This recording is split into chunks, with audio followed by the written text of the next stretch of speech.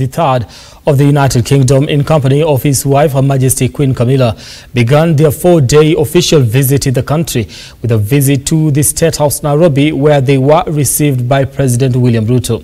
Now, King Charles was honored by a 21-gun salute before he proceeded to inspect a guard of honor mounted by Kenya's Defense Forces.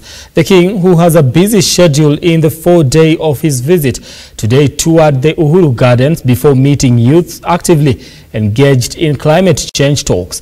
Our reporter Henry Tende was on the trail of his first day in the country and files the following reports.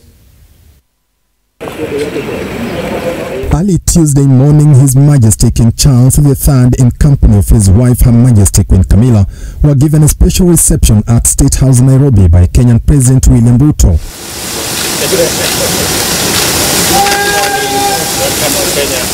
King Charles and Queen Camilla, who arrived in the country on Monday night, received 21-gun salute in their honor from the military of Kenya. King Charles then proceeded to inspect the guard of honor mounted by the Kenya Defense Forces.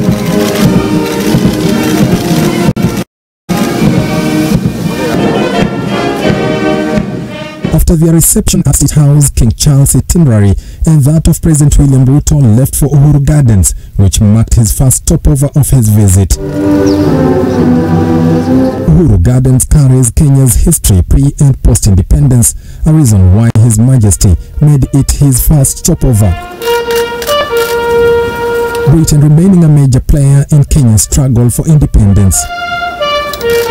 King Charles laying a wreath of flowers on a tomb of one of unnamed freedom fighters.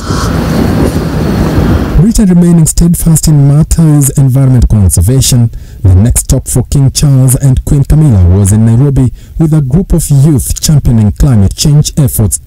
Tomorrow, on the second day of his visit, King Charles will visit UN headquarters before meeting top government officials, religious leaders and a contingent of British armies training in Kenya.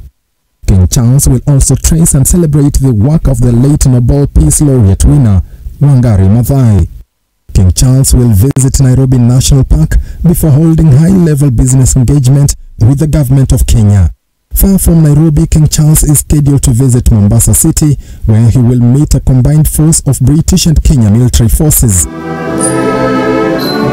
King Charles' visit to Kenya is the first of its kind in Africa since his coronation as the United Kingdom King on 5th of May this year.